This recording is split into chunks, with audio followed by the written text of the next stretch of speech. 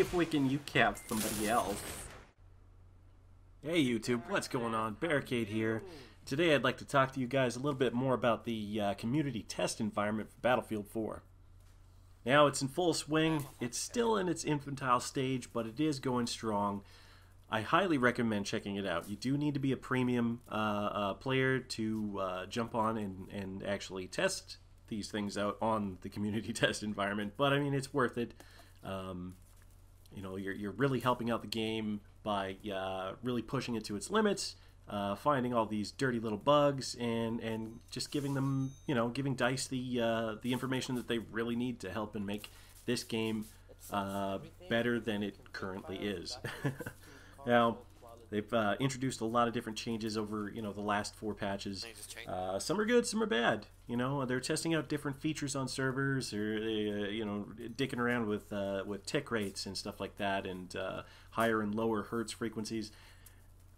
Good things, bad things, you know, all sorts of stuff. But I mean, it's an extended beta, basically, is what it is. We're testing this game out with all these new features, and it's really shown how much the game has improved on the test environment servers. It runs smooth.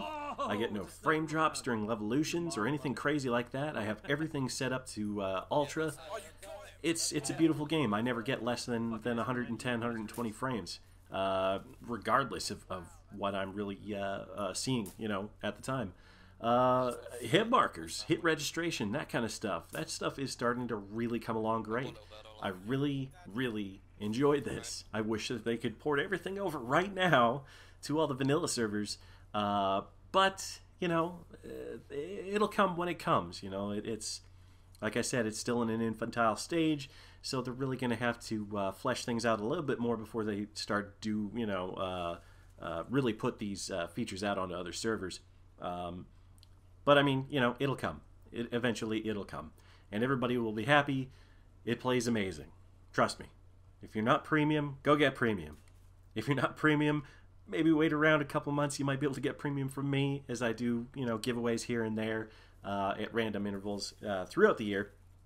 And it more times than not is either Battlefield 4 or premium.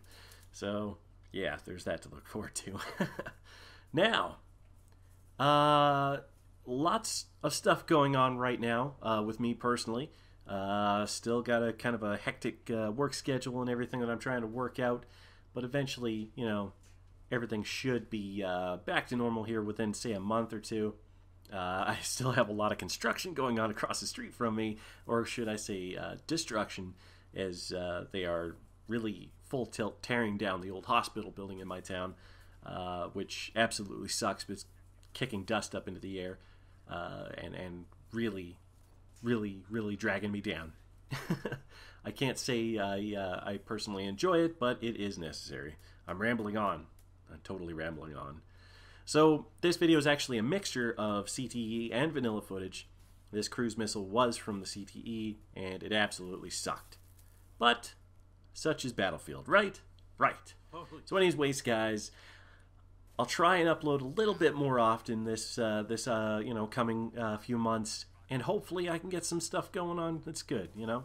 I'll talk to you all later. Fuck?